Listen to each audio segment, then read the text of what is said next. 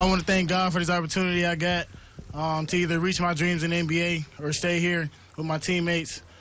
But I got some unfinished business here, and I'm just saying I want to stay. I have personal goals here. I want to win a national championship. 3 more years! 3 more years!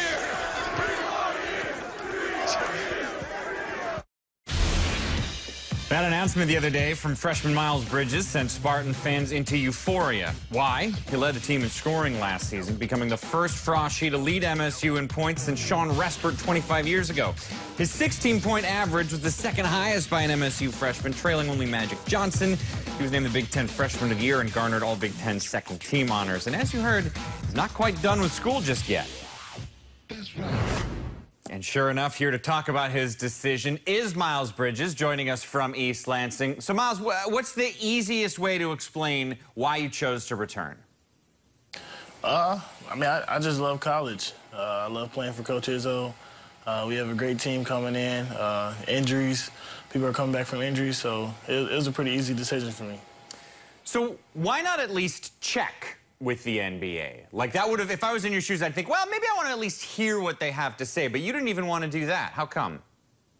I heard from different sources where I would go, and I just wanted to just stay here and practice and be with my teammates. When officially did you make up your mind? I kind of made up my mind kind of after the Rutgers game. I had thoughts about coming back. I never really was set on coming back or leaving. I just was worried about the season. How did you tell Izzo officially you were coming back? I told him after the season. He was kind of surprised. He kept asking me, was I sure that I want to do that? And his reaction was priceless. Wait, how was it priceless? Coach, he's a really emotional person. He just loves people that loves Michigan State. So when I told him why I wanted to stay, it made him really happy. So if that Rutgers game that you decided afterwards was in January, but the season didn't end until March, what was the delay in you officially telling Tom you were coming back? I just wanted to wait after the season because I just wanted to worry about the task at hand, what we needed to do to win games and make it to March Madness. Did he tell you you should go pro? He never told me to stay. He never told me to leave. Anything that I wanted to do, he was going to support me. He just gave me the pros and cons on both situations. What were the pros and cons of staying? Pros and cons, staying is potentially winning a national championship, National Player of the Year, playing with a great team, having fun in college. Cons is, of course, getting injured or dropping my draft stock. How'd your teammates respond when you told them?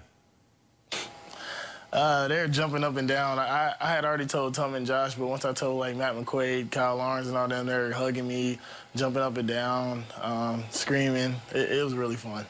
What was the best response you've gotten from anyone, whether it was a teammate or someone on the street, a fan? Since you made the decision, what's the best response you've had?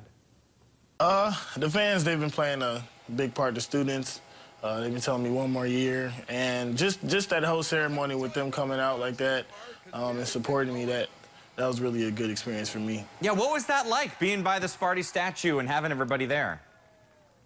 That was a surreal moment for me. I'll remember that for the rest of my life. Draymond actually came up with that idea, and it worked out perfectly. So wait a minute. How often are you talking with Draymond? I just told him my decision, I was staying, and he was like, well, if you're staying, you should just make it a big thing. So just do what we did. So do you talk to him like once a week, once a month? Yeah, like once a week, just checking on him, see how he's doing. It's like a brother situation with us. What's the best advice he's ever given you? Just stay level-headed, don't let anybody change me. At the end of the day, I'm going to make my own decisions, so just make the best decisions for myself. Did you give him a hard time about 3-1 lead in a series? No, because I know he gets really offensive about that, so I try to stay away from, Well, then stay away from there. Don't tell him I brought that up then. Where can you still get better in your game? I can get better in a lot of ways. My ball handling, becoming more of a guard and a forward. It's a lot of things I could do. My defense, that's what I've been working on this whole summer. Well, what are your goals for next season?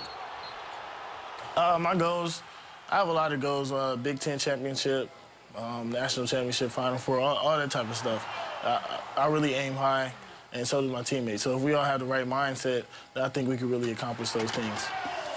So now what? What's your summer going to be like? I'm just working out, trying to get better every day, not taking any days off, and taking care of my body. Well, you take care of that body, man, and congratulations on your decision. Enjoy the summer, Miles. Thank you. You too.